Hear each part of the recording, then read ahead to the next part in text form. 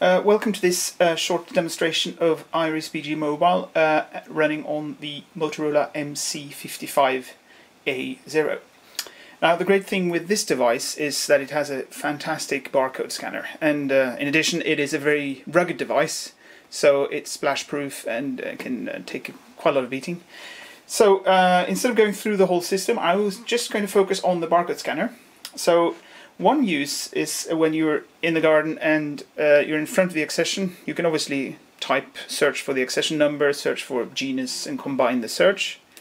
But with barcode scanner, this machine has a dedicated barcode scanner here, the yellow button.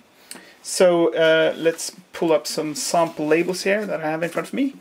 And you just point the device on the barcode scanner, on the barcode, and you see it scans it and pulls up the plant. And then you can make changes to the plant status, etc. Let's do that again.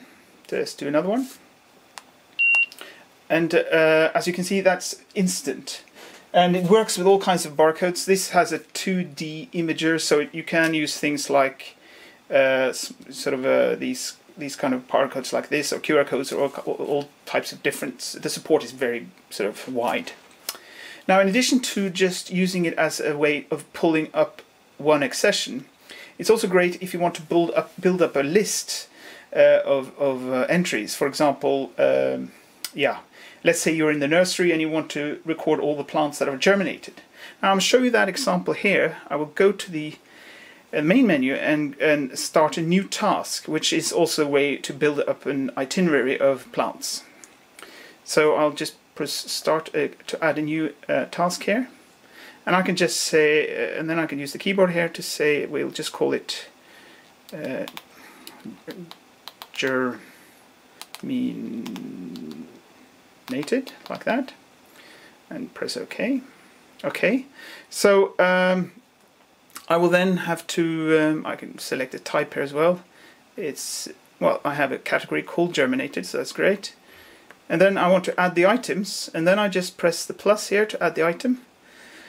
And here again I get the search screen to add the items, but there I can type in the numbers, or I can just use the barcode scanner. So assuming I sort of think about this as I'm in the nursery, and I could use the nursery labels if I had these sort of sticking out of the flower pots.